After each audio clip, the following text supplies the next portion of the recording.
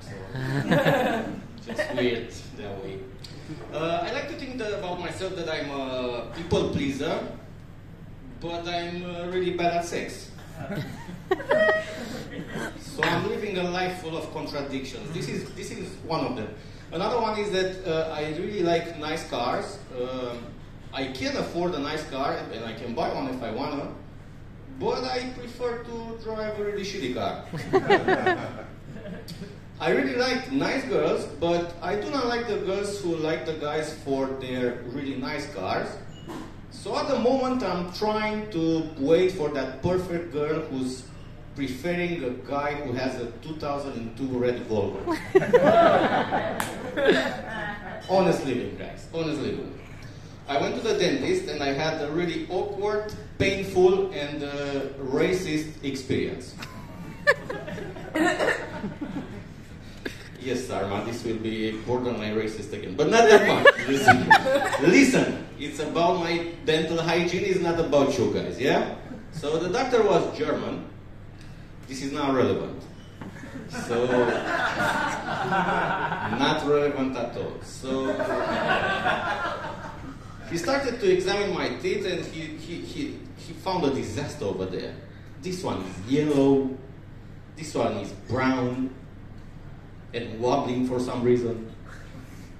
This one is black.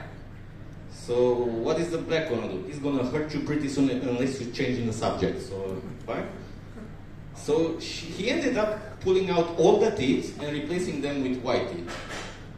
And now my mouth is called the island of white. You know that if you leave a space between two white teeth, one of them is going to start migrating towards the other.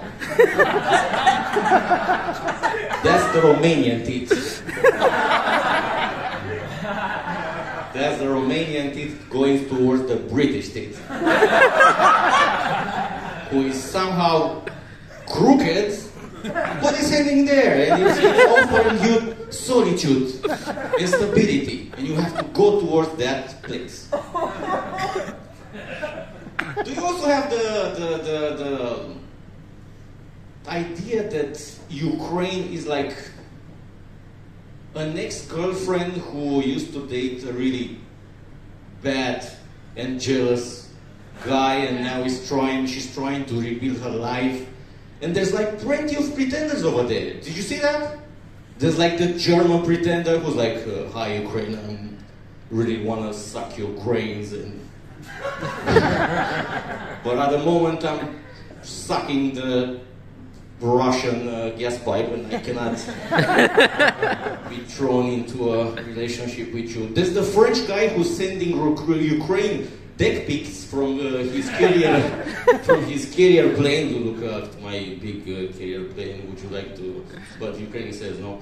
And there's the American who's like, he likes Ukraine, but not that much. He's actually likes Ukraine because at some point, the Russian who used to date Ukraine stole some girlfriends from the American, and now he remembers about it. And he's trying to take the revenge on the Russian. And the Russian is really jealous. You saw that? He's really jealous because he used to have a past with Ukraine. They had a nuclear meltdown together. He got it. They had something together, right?